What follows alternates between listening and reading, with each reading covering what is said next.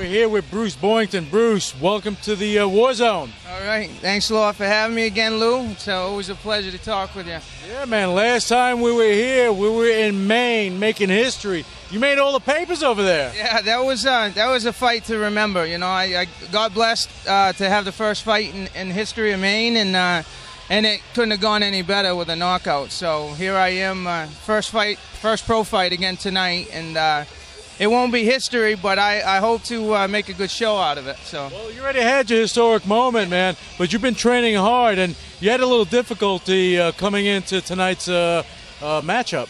I did, actually. I took a fight actually at 150 this time. That's the first time I've fought under 155. You know, I took it out a few months back, and I was kind of skeptical on taking that fight because of where my weight was at.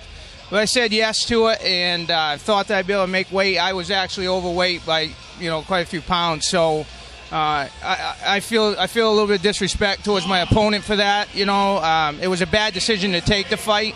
I just want everybody to know that I did put in as much work as anybody can put in to lose that weight. Yeah, but it wasn't you just taking a fight under your normal weight. You had some health issues going on. I did, actually. It was about, I would say 4 weeks ago, I had pneumonia. I got kids, so the whole family came down with pneumonia, and I was out of training. And that was probably, you know, a turning point for me.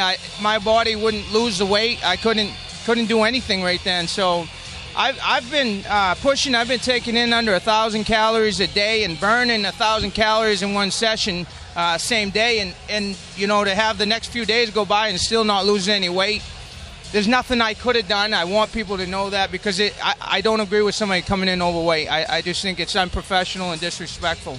But it wasn't anything you did on purpose. No, it wasn't. But I apologize to my opponent. I commend him for taking the fight. I gave him a little bit of my purse money, and hopefully we can put on a good show tonight. Well, I have no doubt you're going to go in there with full force, and you're going to give the fans what they're looking for. Even though we're not in Maine, we're in Massachusetts, but your fans do come down and follow you. It's very exciting being down here. Actually, this is where I had my first pro fight against Rick Hahn, so you know, this is kind of bringing back some memories, and it's kind of a chance to avenge that loss. I got a new school I'm training with, Young's MMA. My coach is right there, and Ray Wood, who is up and coming. He'll be the amateur title holder here real soon. So. And Ryan Sanders, another teammate of mine, and with that skill level that I'm training with, real excited to see how that pans out tonight. Well, I think that, again, I know you a little bit, and I think you're going to do fantastic out there.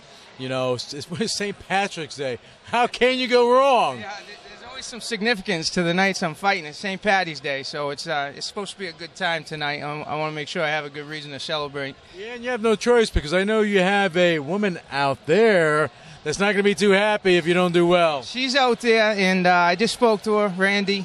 I love her to death. She's waiting for a show, so I got to give it to her.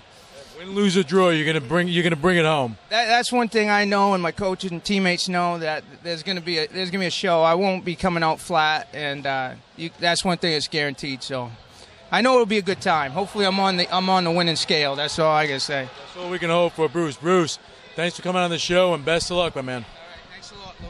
Always a pleasure talking to you. Thanks for having me.